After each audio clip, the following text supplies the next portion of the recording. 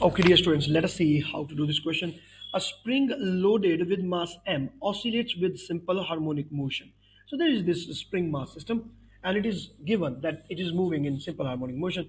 The amplitude of the motion is capital A, and the spring has the total energy of capital E. What is the total energy of the spring when the mass is increased to 3m and the amplitude is increased to 2a? So it's a fairly simple question, but the problem is we must know like which formula are we going to use here. As per the description of this question is concerned, it's very easy. There is only this one spring and there is this one mass there. This is K and this is M. So this body is now moving. So the amplitude is given as A. Fine. So let us first of all do it, and then I will tell you like what is the general mistake that students do in this question. So I am going to use this formula for the potential energy, like the potential energy, elastic potential energy stored in a spring is given by kx square, where x is the extension or the compression in the spring. This formula is given in your former booklet, I think in topic 4. So you have to check it.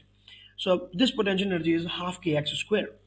Now, if we talk about the extreme position, like we know that mechanical energy is conserved, so the total energy is equal to the maximum potential energy at extreme positions, and it is equal to the maximum kinetic energy at mean position.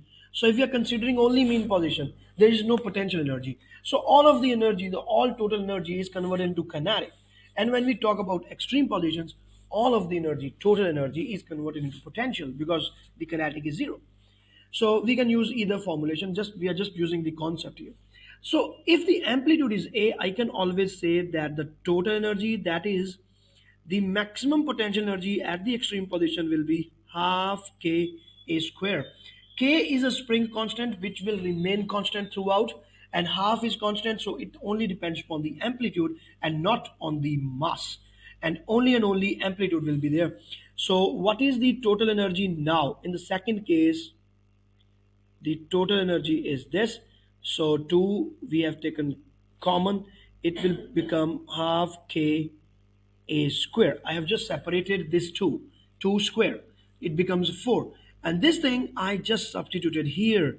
So it means that the total energy now is 4 times the earlier total energy. Now earlier the total energy was given by capital E, so in this case it becomes 4e. So this is the correct answer. Now let us check it from the mark scheme also. Yes, you can see the answer given is B.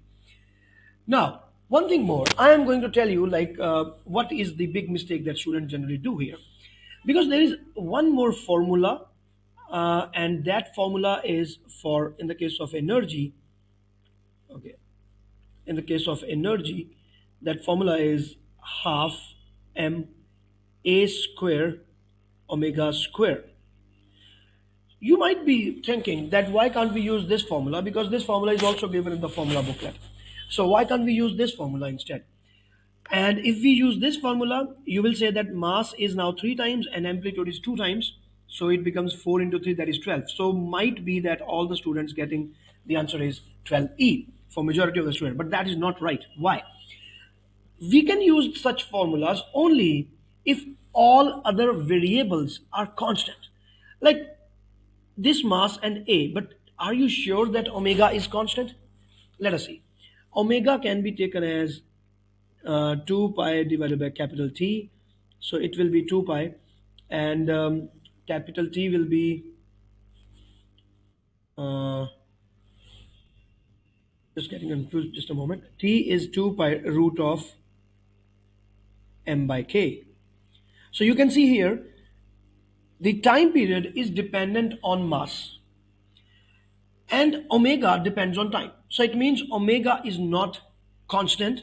In turn, it is dependent on the mass. More is the mass, more becomes the velocity, and lesser becomes the time. So that is why we can't use this formula, because they are interrelated. That is why we have to go for simple formula like this. So this formula we cannot use because omega is dependent on m. Is that right? All the best.